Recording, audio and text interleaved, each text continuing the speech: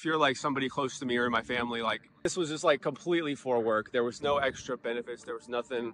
It was just literally me trying to work on and off for 4 months, and then I ended up not being able to take it because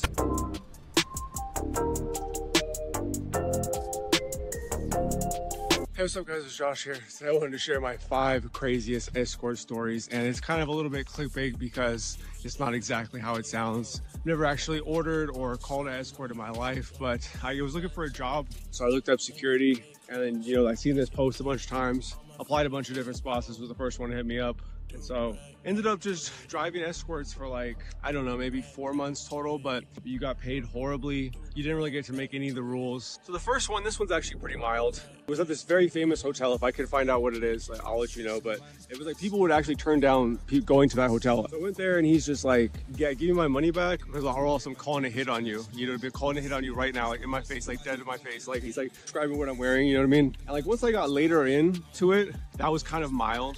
To me, we were kind of like ripping them off because it was $200 for someone to show up for 30 minutes and literally do nothing. Like, everybody's gonna be freaking pissed, you know? So that's number 5. Number 4, almost the whole time I did this, I had an expired license, which is like the dumbest thing ever because I live like 45 minutes from LA.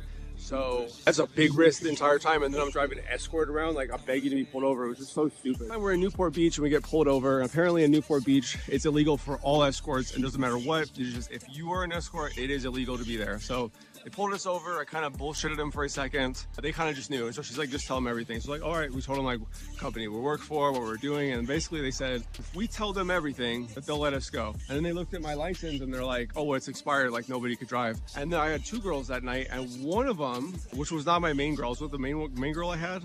And then there was another one. And the other one had a license that expired in like a couple weeks and she never drove. So I got her to get in the car with either like heels or like just bare feet. She drove around the corner, she passed it over to me, and I drove back. So that's number 4. One of these times, there was like 3 drunk guys, and one guy was like really drunk and he was really mad. And they all were kind of mad, but one guy was more drunk and mad than the rest. So he definitely like stared me down like as hard as he possibly could, and I had to like basically just respond like with that same stare. And luckily, he didn't hit or like nothing happened, you know what I mean? Because I feel right if I have to fight, but I mean, I feel like these guys getting screwed. So it's like, I always felt like, damn, I don't know if I'm in the right here, you know what I mean? I don't know, but we barely got paid anything. So we run into these 3 guys, and we're at the top of like a 2nd floor, 3rd floor, and there's an elevator, and we're pressing the elevator to go down, but they're like, no, we're disagreeing with all this shit. Like, you're not leaving. And then there was like stairs, but they were literally like imagine like an outdoor walkway, and then like around the corner. So I'm like looking, I literally don't see stairs. I go back into the building, I don't see stairs anywhere. And if I hit the button to go down, he's gonna come and hit the button to go back up or stop it. I mean, he was seething, you know, he was seething. It was like 1 second away from him to go in just like full absolute rage mode on me, or anybody. There was like 2 guys with us, and like the girl that I was with was just telling me like, get out of there, get out of there, get out of there, get out of there, because he's like really pissed, and I was taking forever just because I couldn't find the stairs. So number 2, this is the time that I got arrested. That kind of friggin' sucked because again, like I don't really feel like I'm doing anything. Like they're illegal escorts. I'm driving them. I don't know about anything that's going on. A lot of times if they do get tips, they're supposed to tip us out, but because of whatever they had to do, I don't know.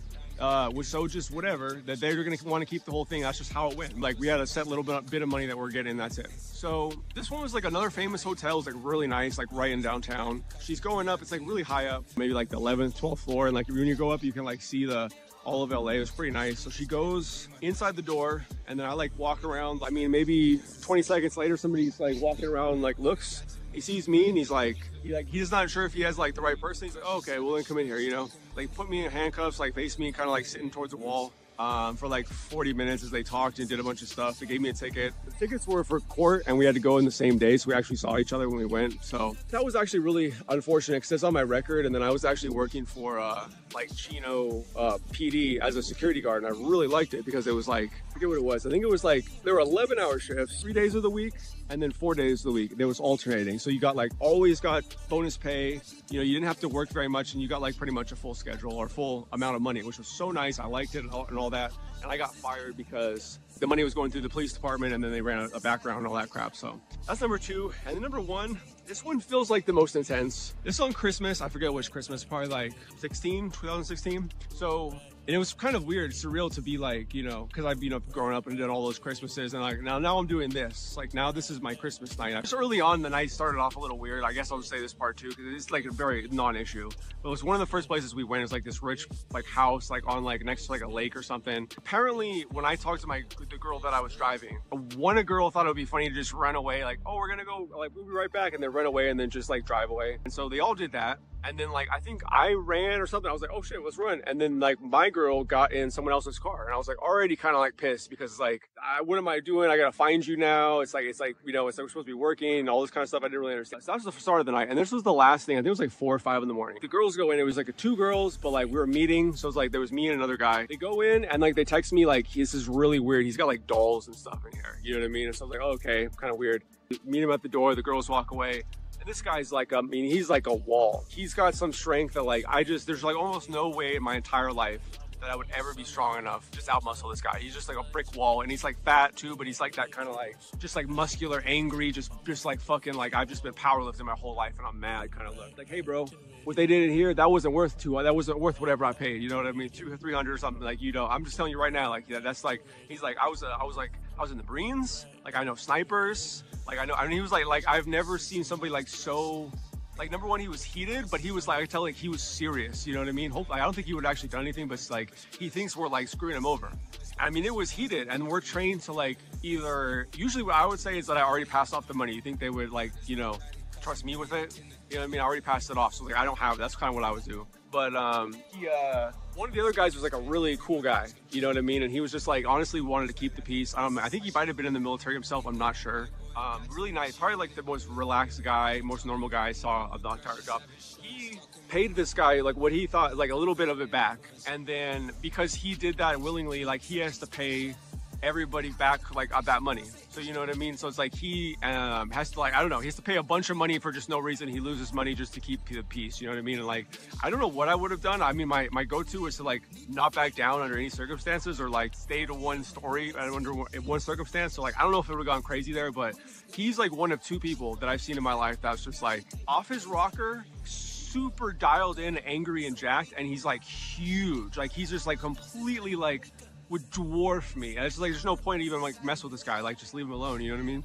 So it's like that was just pretty interesting. And then the girl I was with just completely talked crap to him, like blah blah blah, you gotta pay me this, blah blah blah, why would you do that, blah blah blah. And then when I got into the car, she's like, how'd you like that, you know what I mean? I told him what was up, and I was just like, damn. Anyways, I forgot to mention that the ticket that I got in the second to last story was a ticket for supervising a prostitute, which is hilarious. It sounds like so just like in the depths, in the dark, you know what I mean? Like I've been just messing around. It's like, no, I got a job off Craigslist only for a little bit of money. There was nothing extra special about it. There was no like extra perks or nothing. So it's just like, it's just kind of funny that I got that. And they said if you get like 4 or 5 in a year, it's a felony for pimping. One step away from pimping. But anyways, guys, that's been my 5 escort stories. If you're like somebody close to me or in my family, like know that this was just like completely for work. There was no extra benefits. There was nothing. It was just literally me trying to work on and off for 4 months, and then I ended up not being able to take it because it just became too stressful, and I just like called it quits, and it was one of the most stressful times of my life. Anyways, guys, that's been my 5 crazy escort stories. Let me know what you think of them down below. I was gonna say, let me know if you have any of your escort stories, but yourself, unless you want to mention them, it's up to you. So anyways, having a great day out here, hopefully having a great day at home. See you all in the next video. Peace.